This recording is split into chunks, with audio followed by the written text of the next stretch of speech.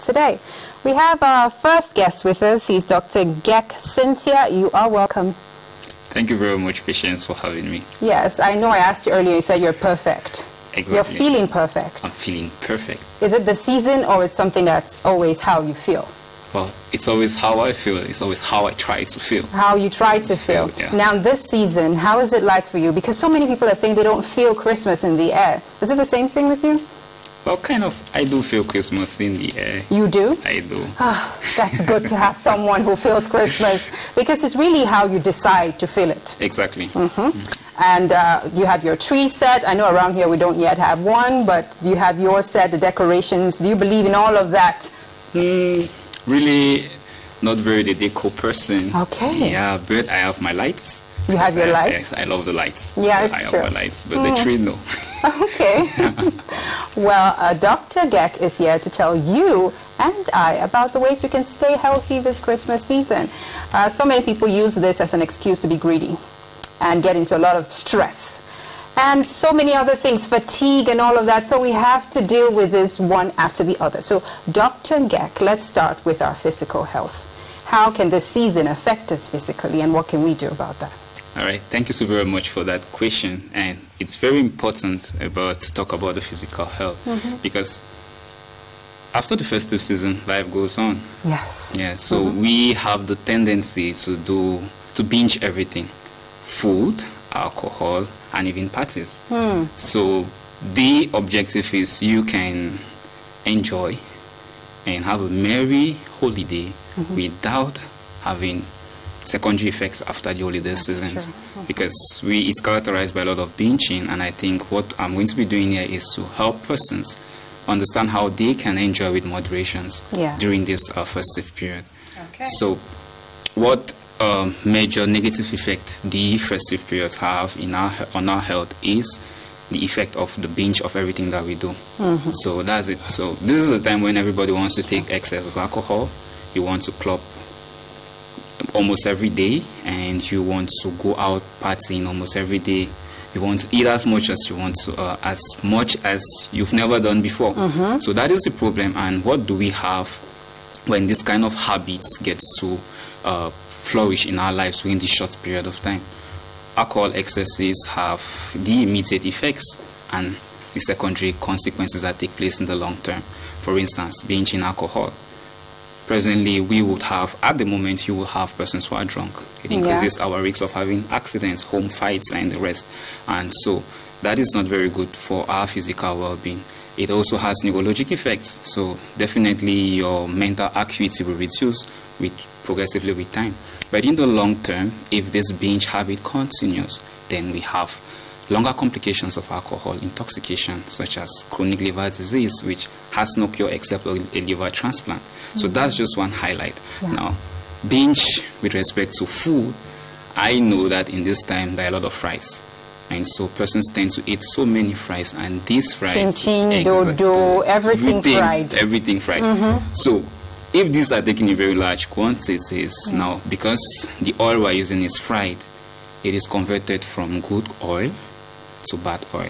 Once we fry oil, we convert it from good oil to bad oil. I'm using very simple words. Yes. So when that happens and you take large quantities of it, you're increasing your chances of having what we refer to as cardiovascular diseases. So you're increasing your chances of having a stroke, a heart attack, kidney injury, and even amputations when your blood vessels in your feet are not well perfused and you can't continue growing.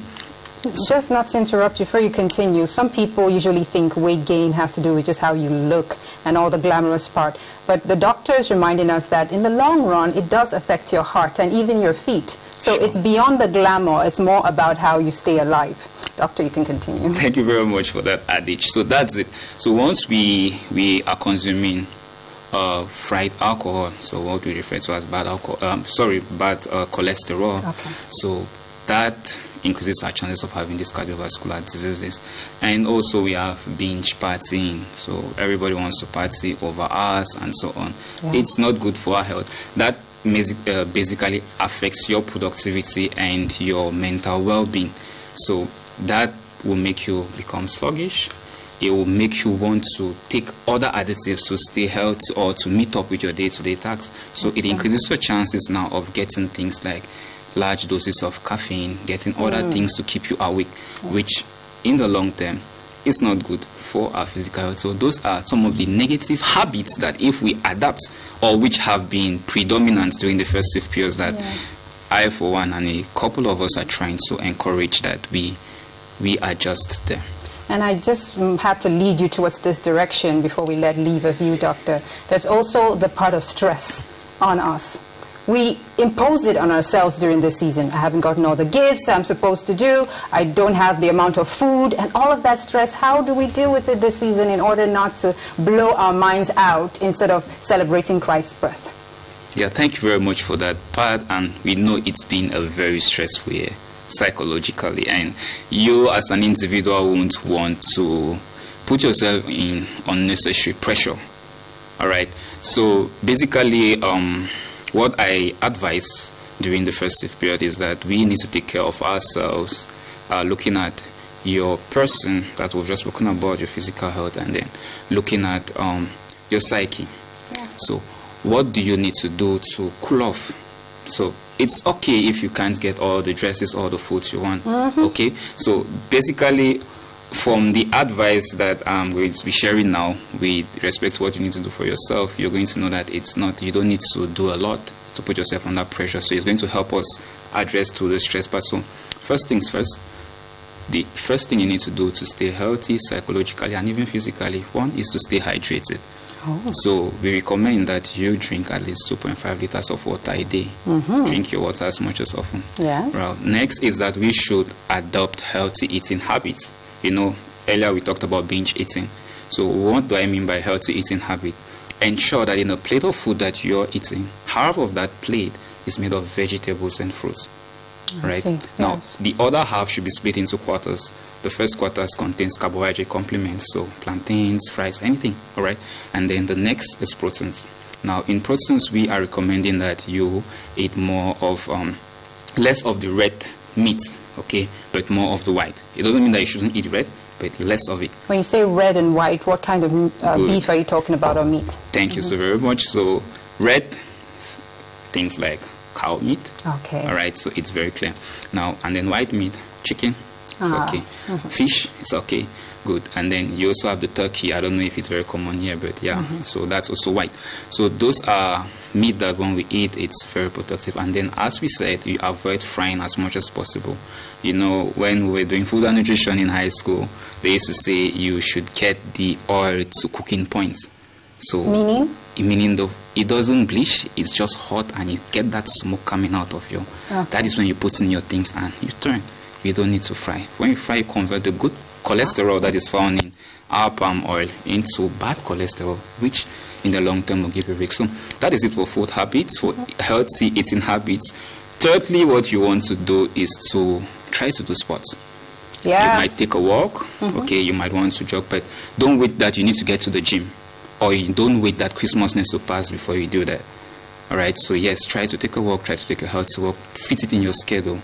And next thing we need to do is, like we said, avoid alcohol excesses. Okay. Right. So if you must go to a gathering, or if you must go partying and you need to drink, all right, what we say is that you should intersperse your bottles of drinks with either diluted juices or water.